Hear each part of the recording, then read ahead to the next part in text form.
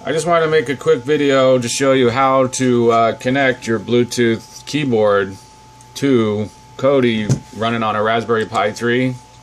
Since the Raspberry Pi 3 has Bluetooth built in, it's very cool to use, and it's easy to set up. I'm using OpenELEC, so that's the way I'll be showing you on this. But basically we need to go into the set all the way to right, System, and then click on OpenELEC.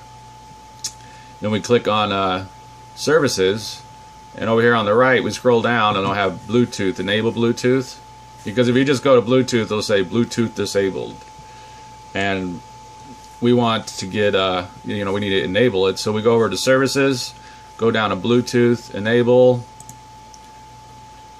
go ahead and enable OBX, and then now we could scroll over to Bluetooth, and there's this keyboard, this 1x1 keyboard that I'm using. And for me to get it to connect, I have to hit the FN button, the function button, and the Bluetooth symbol at the same time.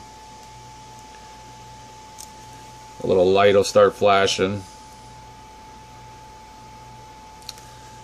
And your keyboard might require a password when it pops up. And then we're just going to hit connect. And yours might require a password when you do it. Some keyboards do that.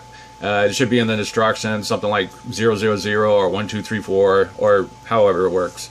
It might even come up with a password to enter.